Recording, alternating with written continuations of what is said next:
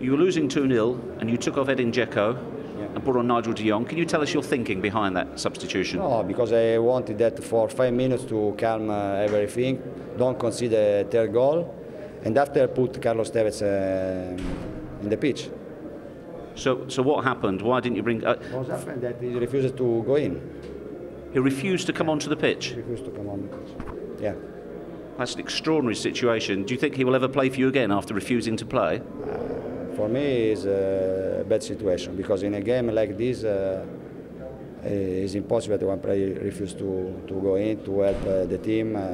Also, if it's disappointing because he didn't play. But we play with 11 players. This is impossible. Did he offer any reason or explanation, or did he just say, no, I'm not playing? Yeah. You also had an exchange of words with Edin Dzeko, who, of course, was disappointed to come off. He was disappointed, but the manager, I think, that can do what he thinks. I thought that was important like this. We play every 3 days. One player can play very well every game.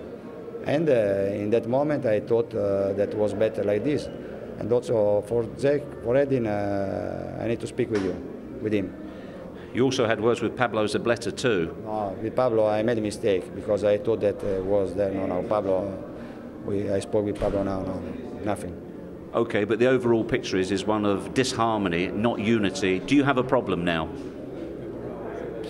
I think tonight we had a problem in this game. Before we never had a problem, because we started the season very well. All the players played, but I can't accept that one player refused to go in. I can't accept this. If it was up to you, would he even be in training tomorrow? Would you not want to see him again? Tomorrow is a day off. Roberto, thanks for talking to us. Welcome.